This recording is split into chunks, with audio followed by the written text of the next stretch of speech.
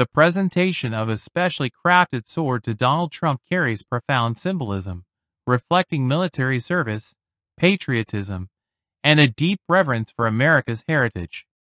This sword, forged from materials steeped in national history, like the doors from Al-Baghdadi's hideout, iron from the Oregon Trail wheel, and wood from trees planted by George Washington, encapsulates the spirit of courage, sacrifice, and the enduring legacy of American values.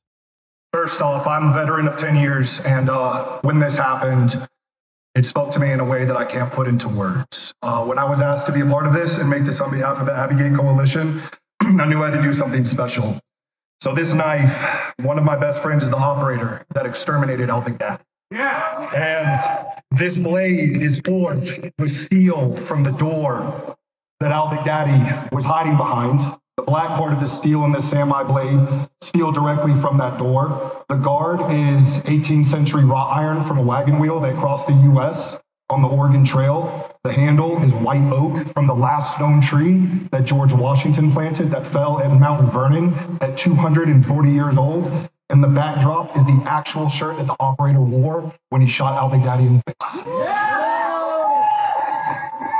It is an absolute honor to present this on behalf of the Abbey Gate Coalition.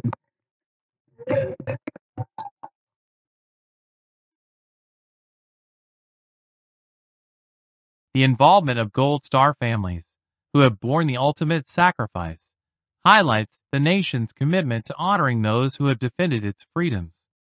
Their gesture toward Trump underscores a mutual respect for the military and the importance of bolstering national security.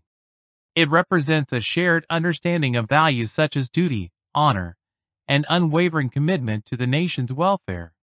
Gifting a sword also nods to a conservative tradition that values strong, yet compassionate, leadership. Trump's willingness to connect with these families, grieving alongside them, listening to their stories, and sharing personal moments, reveals qualities of leadership that resonate with the public. It suggests that leadership transcends mere policy making, embodying personal connection, empathy, and a deep appreciation for those who have made sacrifices for their country.